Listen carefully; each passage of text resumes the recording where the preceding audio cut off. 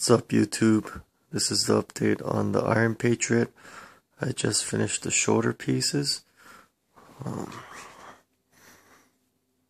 They're hooked up to the chest piece with a vinyl strap. And then I also hand cut the decals out.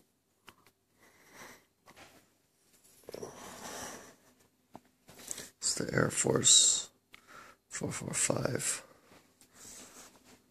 And then also the back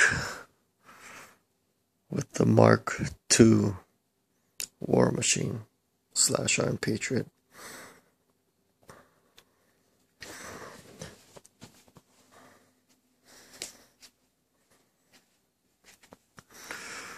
So this is just a quick update on the Ironpatriot suit. If you have any questions about anything, just comment below the box.